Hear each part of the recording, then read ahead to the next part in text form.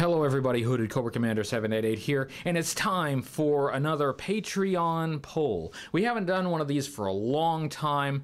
There have been a lot of things going on, a lot of things that have gotten in the way, theme months, JoeCon, big events like Cobra Convergence 3, so we haven't done one of these for a while, and it is about time to give you guys an opportunity to help decide what will be reviewed on this channel.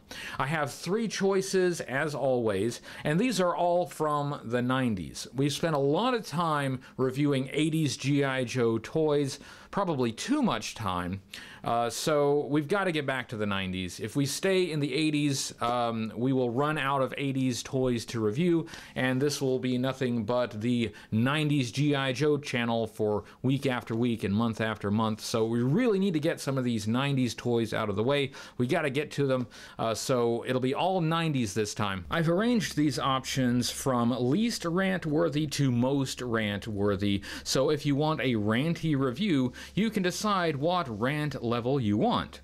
Option 1 is 1991 Ozone from Eco Warriors.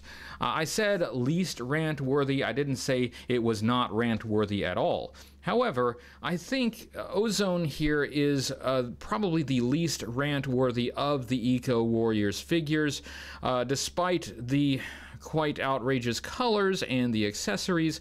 There's actually a few good things going on with this figure, and so I'd like to point those out.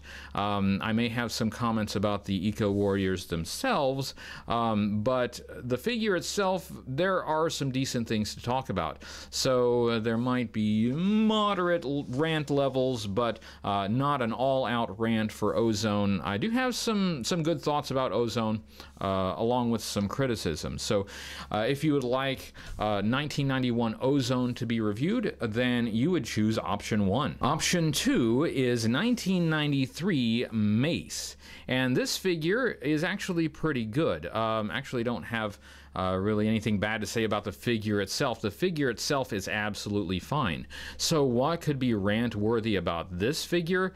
Well, not the figure itself, but the accessories. And if you know anything about Mace, you already know what I'm talking about. So I would have some sharp comments about the accessories on this figure, although I would praise the figure itself. Actually, really nice figure that I like a lot. So if you would like to see Mace reviewed, then choose option 2. For the highest rant level, I have option number 3, which is Leatherneck version 3 from 1993.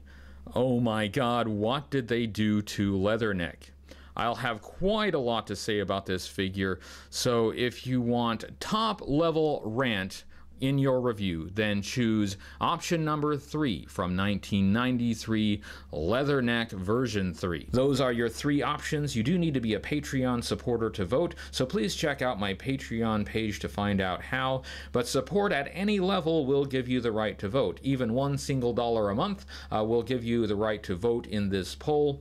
The polling will start on August 6, 2018 and will end on August 10th, and the winner will get a review on August 19th. As you view this video, the poll should be up, so go to Patreon. Voting starts now.